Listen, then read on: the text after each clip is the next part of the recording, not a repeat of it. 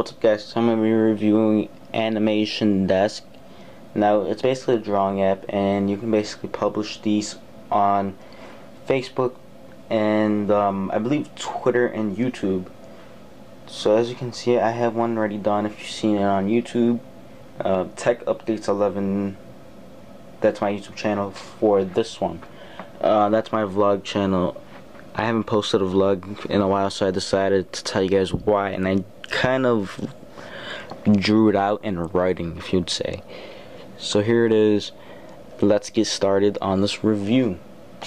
Okay, so as you can see here, I have one. It says, "Hi guys." I basically wrote that out. So if you want to make a new tab, what you have to do is click on Tools right here. So what you do is you just click like that, and you have undo, redo, duplicate, add frame, delete, and clear. So you want to add a frame. Once you do that, you basically write it on top of this, but you can't erase this. So let's say YouTube.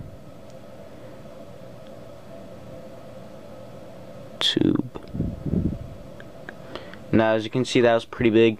If you want to make it smaller, what you have to do is click on the pencil right here, and I was using a crayon. You hold it down and you can change. As you can see, we have another pencil. So you have different utensils that you can use.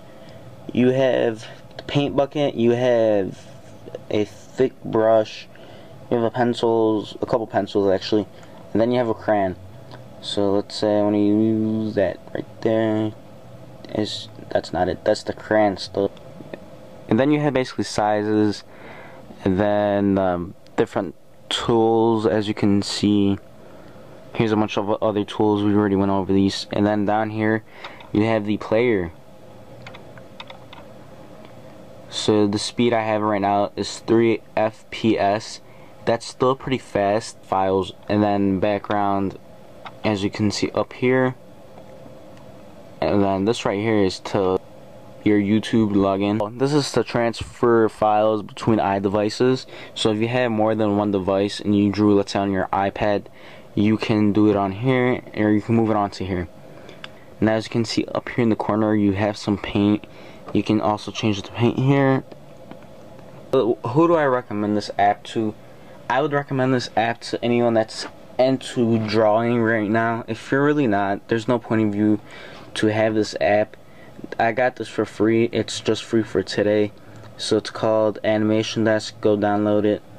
And you might want to actually use something bigger than an iPod Touch, like an iPad. Thanks for watching. Don't forget to comment, rate, and subscribe.